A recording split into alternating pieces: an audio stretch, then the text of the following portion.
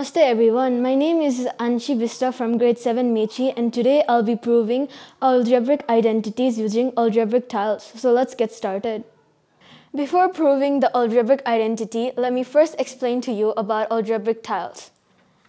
Here we have the tile a square. The length is a and the breadth is a. A times a is a square, hence the tile a square. This tile is AB. The length is A and the breadth is B. A times B is AB, hence AB. As you can see, the length over here is A, so over here it will be A. Same as to this tile called AC. Since the length is A and the breadth is C, A times C is AC. So first, let's move on to our first identity, which is A times A plus B equals to A square plus AB. Over here, I have A square and AB.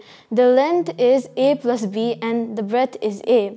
Now we need to, as this is a rectangle, we'll be using the formula L times B. So we need to multiply A times A, which will come A square, and A times B, which will be AB. Hence, we have our first identity, which is A square plus AB.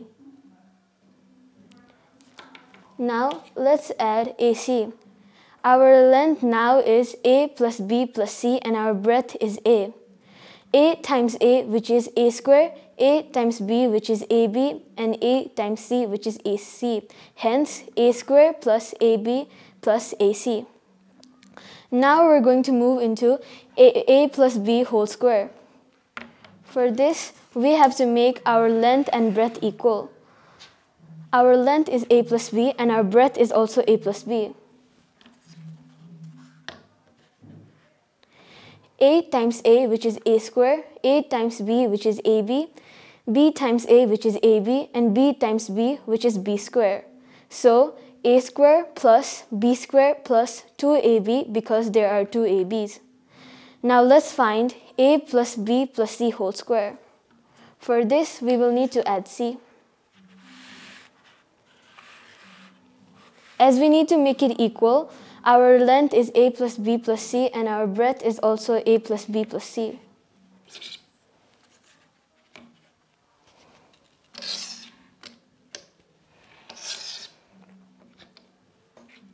Again, A times A square, A times B, AB, A times C, AC, B times A, AB, B times B, B square, B times C, BC, C times A, AC, C times B, BC, and C times C, C square.